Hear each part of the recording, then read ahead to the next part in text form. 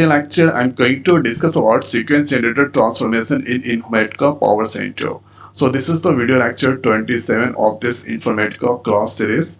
So this is a small point about the sequence generated transformation.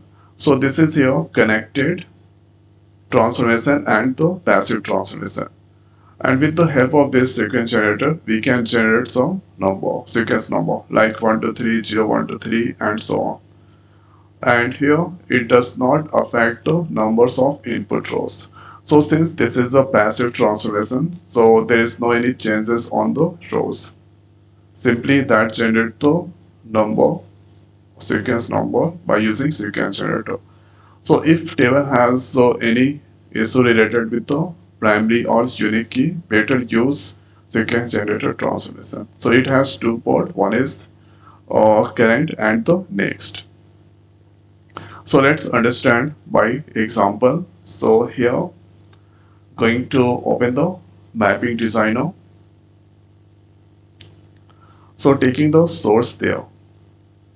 So this here. So sequence generator used when you are using go flat file. Okay. So that this is necessary, and you can also use the relational table. So let's create here new mapping m underscore sequence, and after that they're going to use the flat file and emp. So this dragging inside there, and here you can see there is a higher date is there. So this, if you click there or this port on this, so this is date time is there.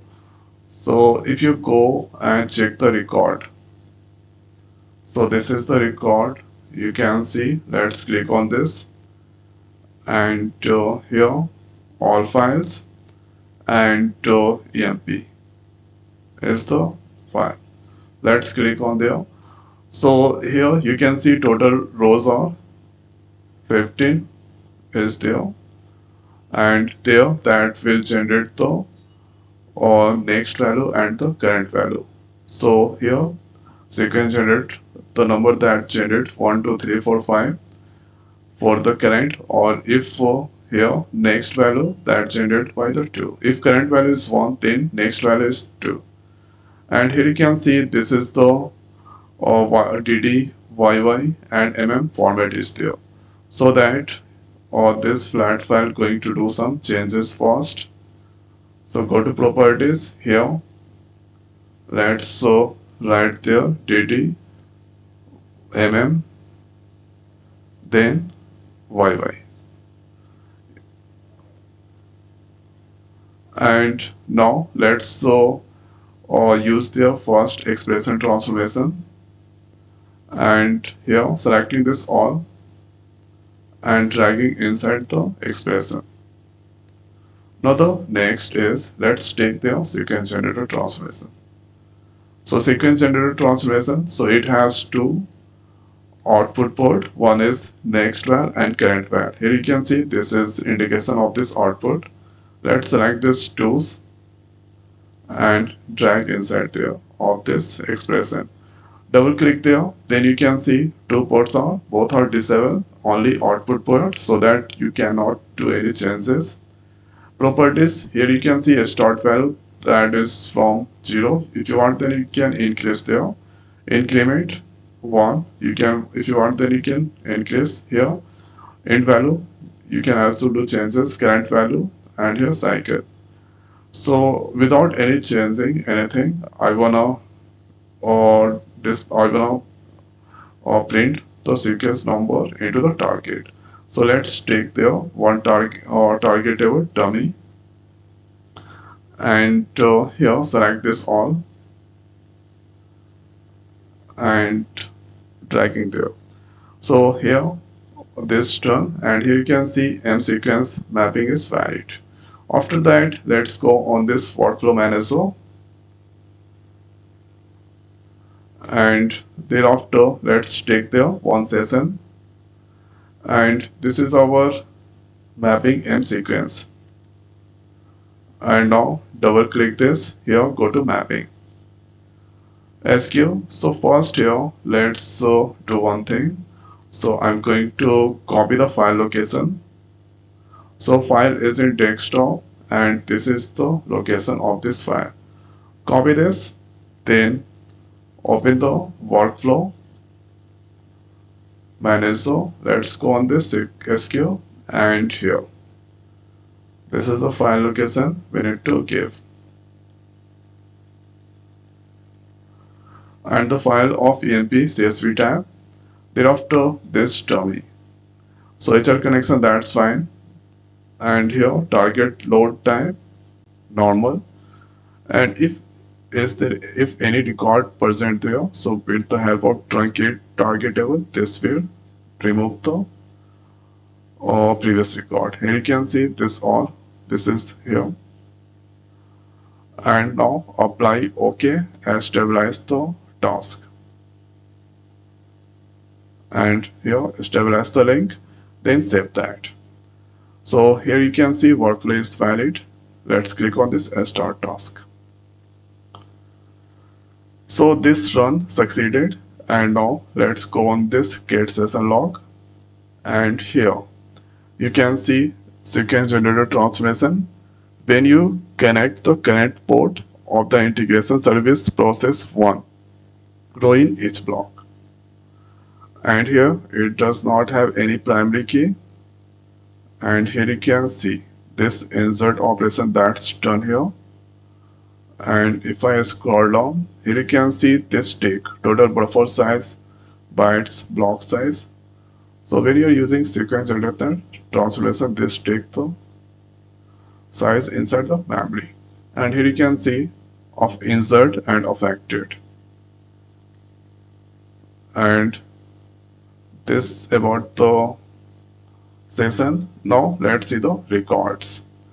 So this dummy here, let's go on this preview data, give the all detail, then you can see there. This you can see. So first is current value is now, and here this is the next value.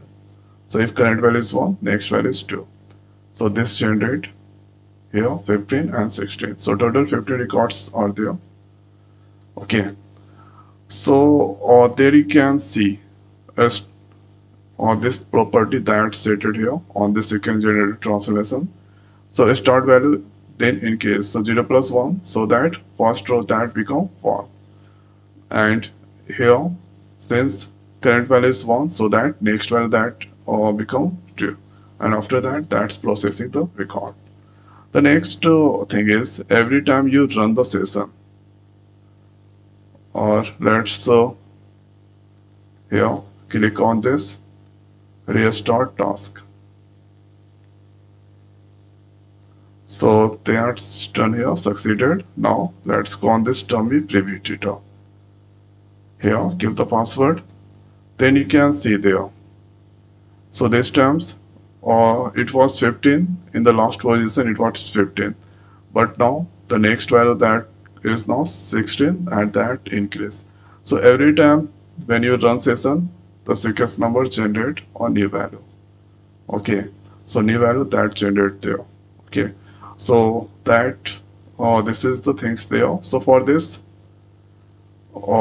here this is every time you run, and here this is current value that listed, but it was current value is now 15. After that, that increased by 1.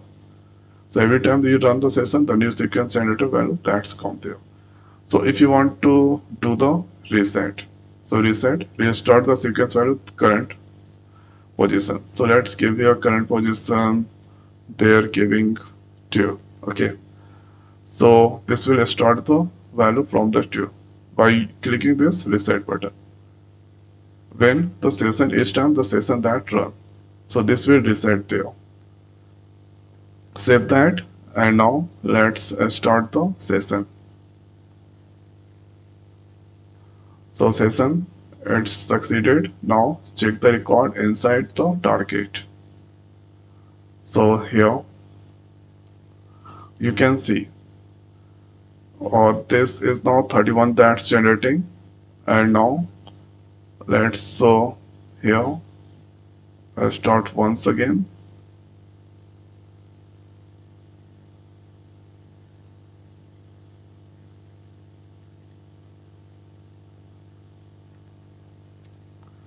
So here you can see 31 once again that's generated. So each time you run, then here again this is resetting the value. So this doesn't change anything, this is simply resetting. And I want the value to display from here a start value, that's so I want to display from the 1 and current value also 1. Okay, so a start value that increased by 1, current value is now 1. So let's apply. Okay, now save that and here click on this start. So let's check here record. So here you can see this time's start value is now 1, next value is 2, and here this is increased. So each time if you run the session there is no any changes. So let's here this is if you restart the task, there is no any changes because there I set the reset property. So this succeeded. Now let's refresh that. So this refreshed here. Here you can see the same value. Or if I open once again, so here you can see HR, then you can see the same value that's come there. So this is the property about. So this is about the property of the start value and increment by 1. So you can increment by 1, 5, 7 according to your requirement. Current value I set it here so that current value that changed that 1. And every time that you run the session, then here there is no any changes on the rows because here this is a start and the increment by 1. So the value that is start from the 1 or till the rows end. So restart the sequence current value each time the session run. So okay, this is the things. And now there is a property called here or cycle. So here let's check that cycle on checking the reset. So suppose this time giving the value. So this giving total is 20, 12. So here 1 to 12 the value that display. After that for other again that start the cycle 1 to 3. Okay, when you check the cycle property. So let's save that and now start the task. So this done here and now let's check the record, preview data. Here you can see this code tool till 12. After that due to cycle property that set it here that start from the 1 to 2. So it's just like loop. And if I start the task once again, then the last value is 3, so that here you can see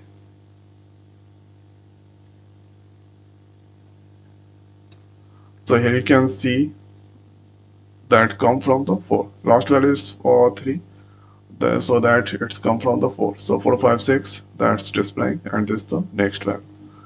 After I'm going to discuss about the last property, number of caches values. So by default that's 0, and if I click there, then here you can see the number of values generated each time or session run. So if you give 0 there is no any effect.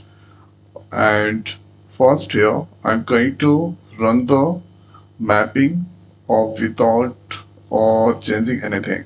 So let's go there. So let's start the task. So here you can see this come there. So let's check the output inside there. So here you can see. So here current value 1 and next value is 2. So 1 2 3 and here you can see 15 16 that's displaying.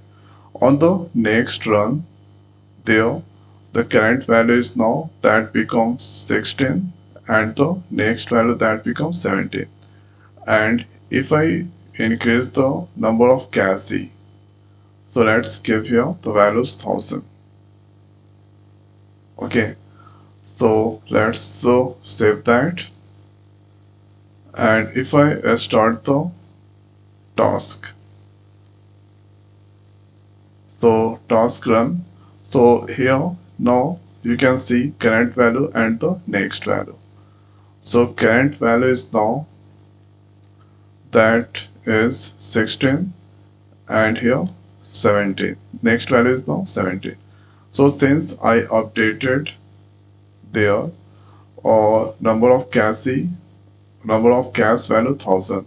So each times when you session run, the number of value that generates 1000.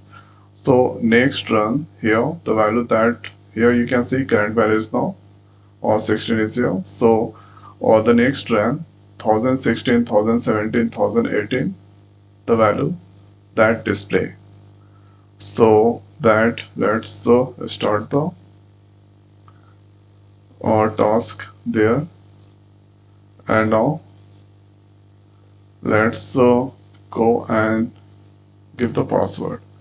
So here you can see 1016, 1017, that's display.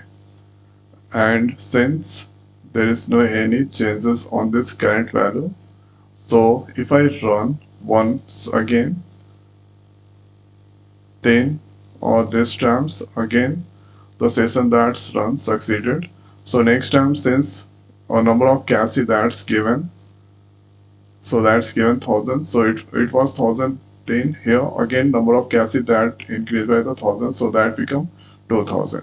And here current value is now 16, so that become here 2016, 17, like this. That's the value display inside the target table. So here you can see this time 2016, 17 is there. Okay. So if you want to do any changes on this current value, you can also do that and make here, let's give 1. So 1001, 1002, 1003 kind of value that display when you session run. Okay. So this is about the number of Cassie, the number of value generated each time the session. Since given 1000, so that here number of value that generates 1000. So this is about all important property of this sequence generator transformation. Okay, so I hope guys this video is helpful for you. So now this video is over. So thanks for watching. See you next week. Thank you.